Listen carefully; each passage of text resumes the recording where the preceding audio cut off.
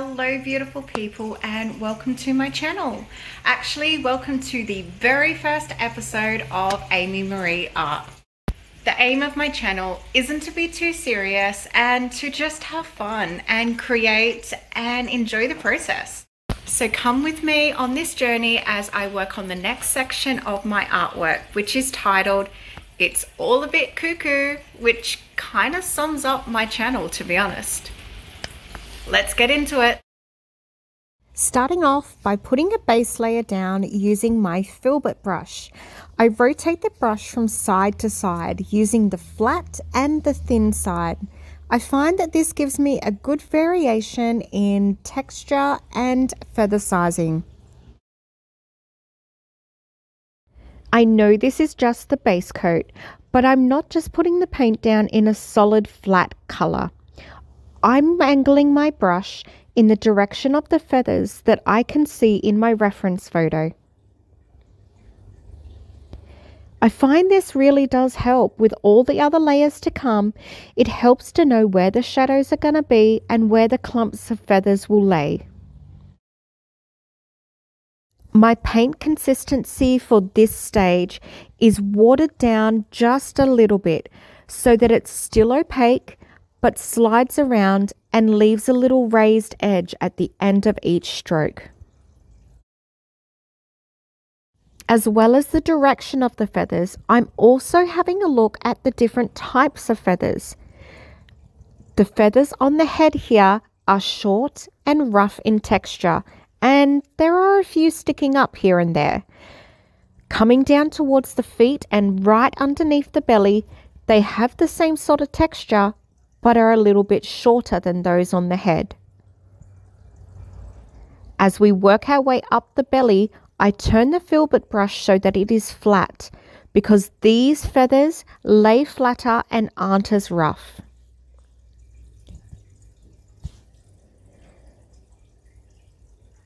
As we come up under the wing, I'm laying down the paint quite thinly. I'm not adding too much texture because these feathers are so soft, they're almost like fur.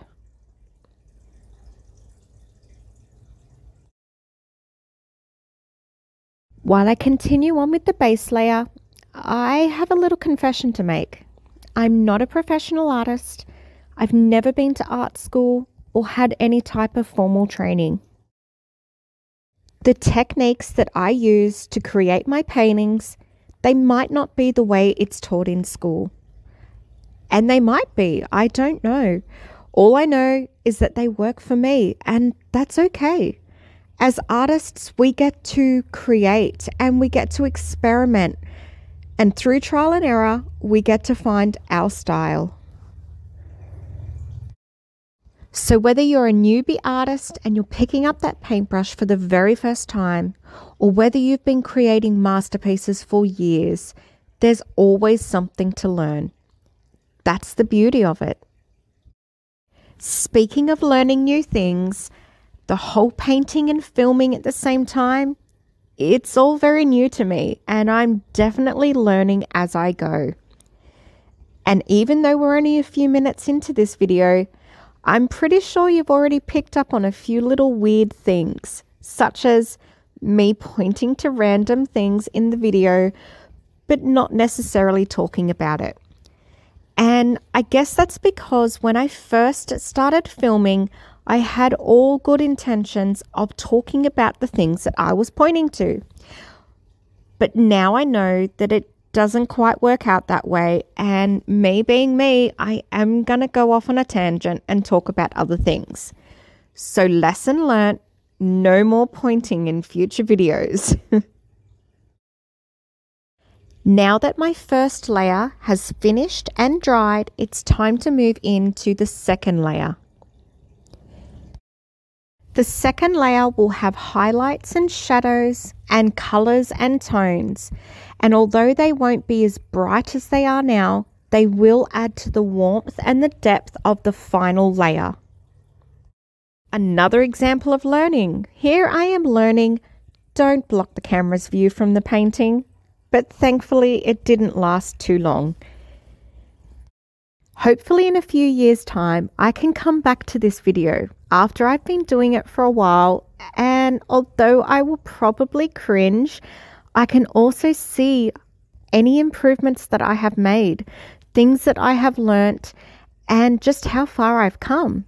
I guess that makes it kind of fitting for an art video, because the more that we do things, the more that we experiment, the more that we learn. And the more that we learn, the better we get. Back to the painting now. You can see I've added in some blue as well as the yellow. The yellow will help those final feathers have a warm glow to them, and the blue will tone it down and add a cool tone to it. The grey that you can see me adding now, it's more of a shadow area. So under the wing, it's darker. So there's a heavier amount of grey underneath that wing. There's also some shadow underneath the belly, underneath the compass, underneath the beak, and around the eyes. Yes, you did hear correctly. I did say compass. That circle shape on the kookaburra's chest is going to be a compass. And why, you might ask? Why not? Yes, you did hear correctly. I did say compass. Yes, that circle shape on my kookaburra is going to be a compass. Why, you might ask? Why not? The best thing about creating art is that we can create. We can make anything we want to. We don't have to just paint what we see. We can imagine our own characters and come up with unique ideas, no matter how weird or wacky they may seem. The most important thing is that you like it. And trust me, for years I struggled with creating things that I thought others would approve of, things that I thought other people would like. So I painted landscapes and old trucks and animals and done things, I guess, normal. But although I had fun doing them, and don't get me wrong, I still enjoyed it, but I didn't love it. And the moment I broke free and decided to create what I wanted to create and let go of that fear about worrying what other people were going to think, that moment I felt like me. I wasn't hiding away. And the thing is, with art, we're not supposed to hide away. Art is supposed to be a form of expressing ourselves, not hiding away and doing what others want. It's so much easier said than done, I know, but when you have that light bulb moment and you truly let go, it is the best feeling ever. Well, I see I have talked my way through that ugly stage of painting. That's the stage of the painting where you think, oh my goodness, what have I done? And then you keep going and all of a sudden it starts to come together.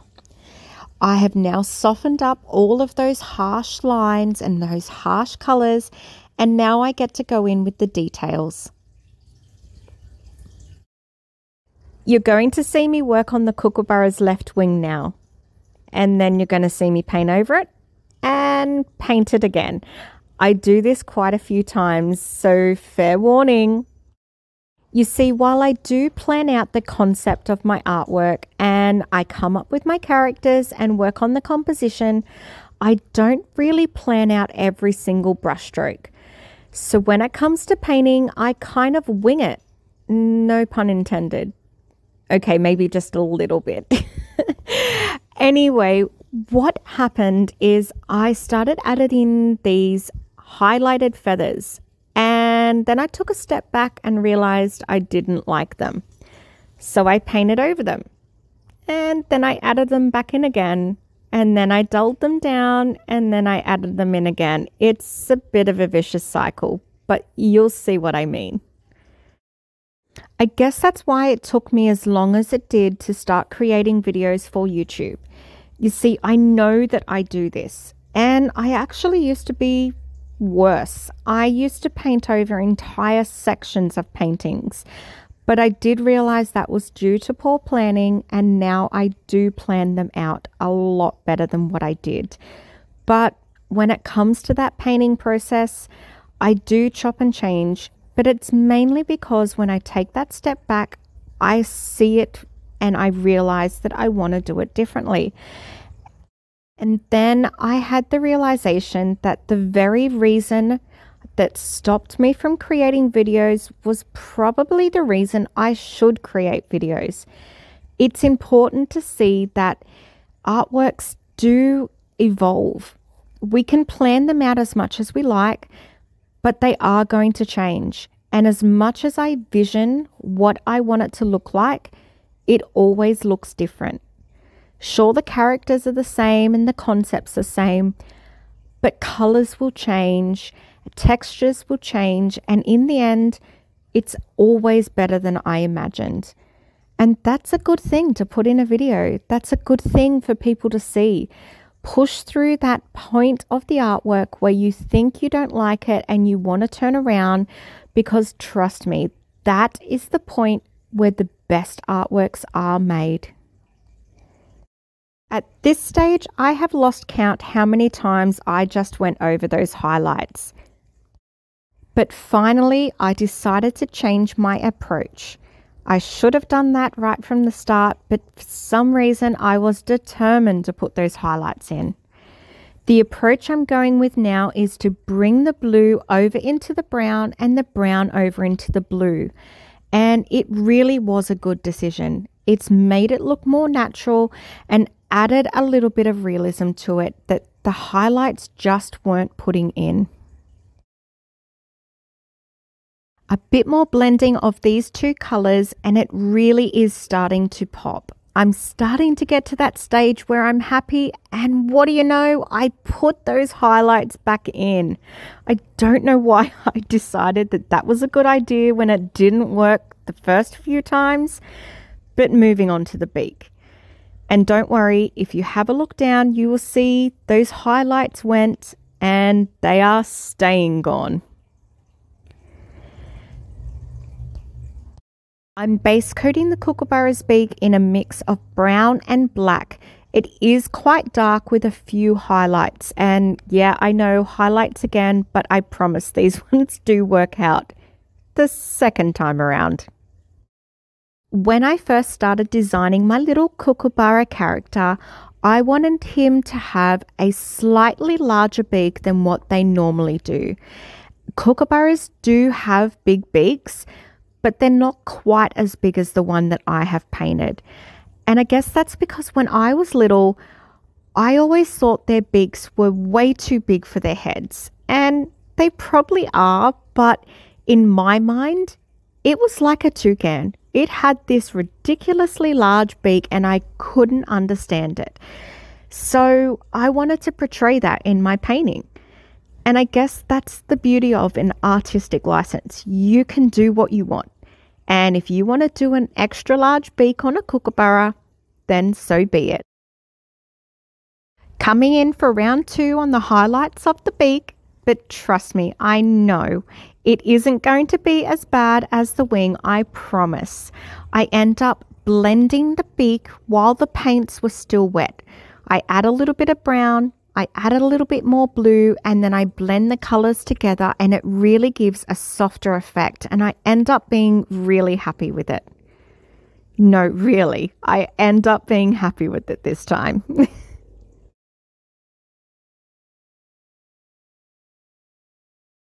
Finishing off the final details of this layer on the top beak, I move to the bottom beak, adding in shadows and highlights where needed.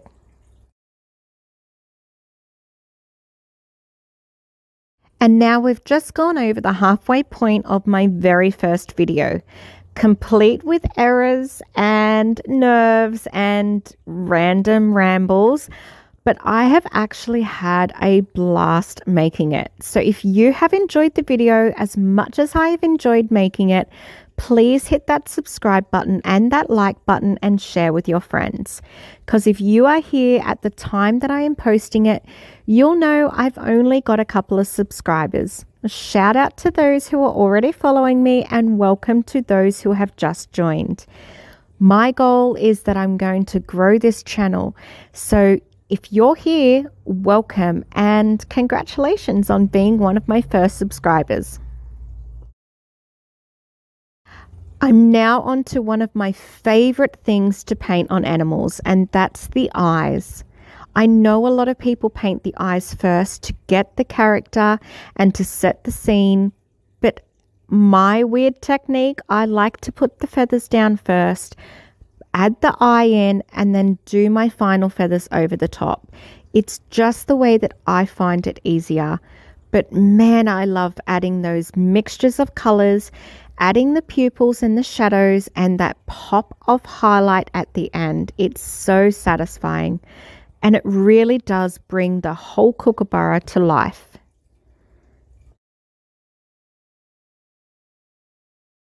To get all the variations of color in my kookaburra's eye, I made up a base for the beak.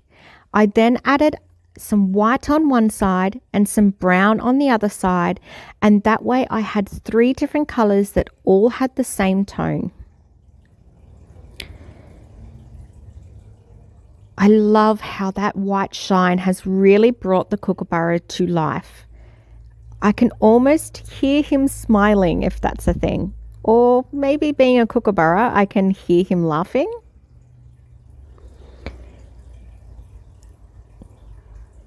Adding those last few details to the beak now that that first layer was dry. Not too many highlights this time, I promise.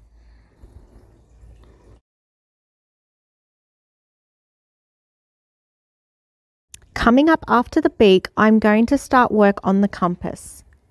And unfortunately, my big head got in the way of most of it.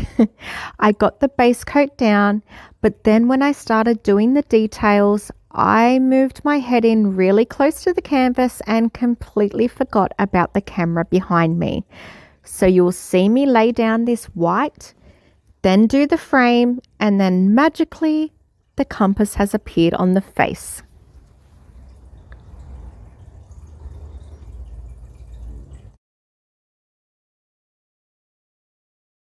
For the base of the compass, I've used a warm white with a touch of dark brown just to dirty up that white. On the frame of the canvas, I've used yellow oxide. I've added some brown for some shadows, some warm white for some highlights, and a little bit of gold paint for some sparkle.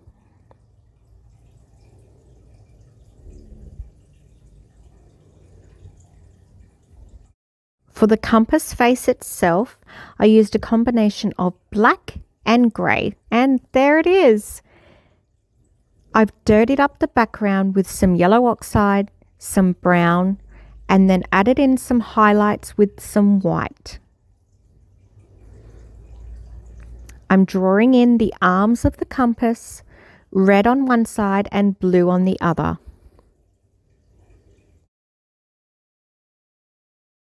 And it's time to paint his tiny little feet and his tiny little claws. They're so cute. To base coat the claws, I've used a mix of grey, blue and black with a touch of brown.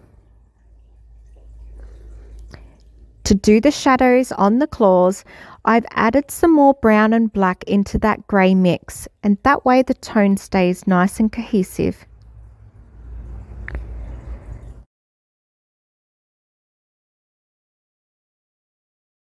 For the highlights on the claws, I have used yellow oxide and warm white and done it down the left-hand side of each little foot,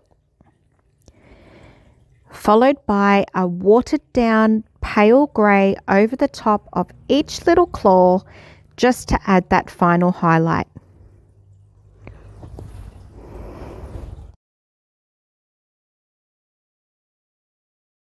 And finally, the claw on the feet have been done in a mix of brown and black with a very tiny brush.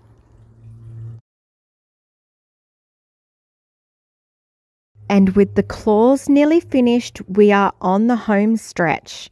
It's time to finish off the feathers with just a few more highlights, using a warm white and a yellow to warm up those feathers, and a bright white for the very most highlighted areas.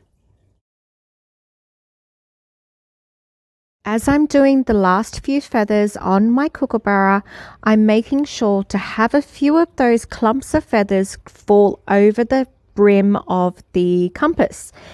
That way it looks like the compass is more a part of the kookaburra instead of just sitting on top of him.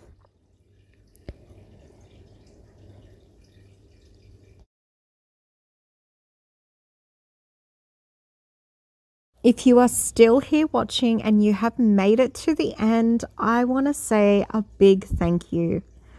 Thank you for watching my video, and thank you for your support. It really does mean the world to me.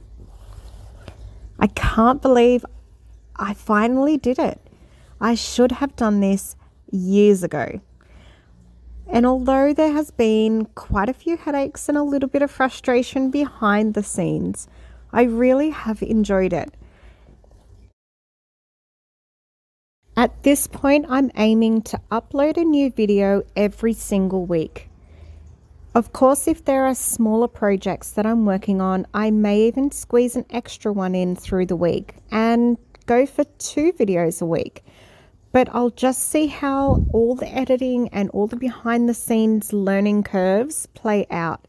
And I'm sure that the more I post, the quicker I'm going to get at the whole editing process, and I may even start adding more videos per week.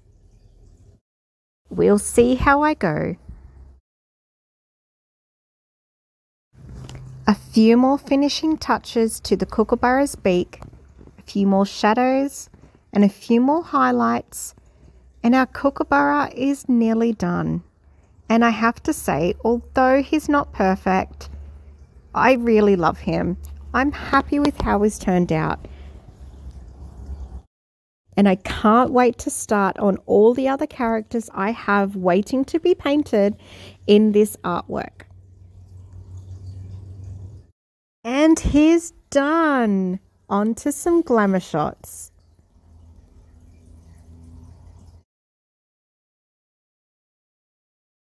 Wow, what a roller coaster of mistakes and nerves that was. But it was fun and I enjoyed it, and I'm sure that in the future videos my nerves will definitely settle. So thank you once again for joining me, and stay creative. Bye.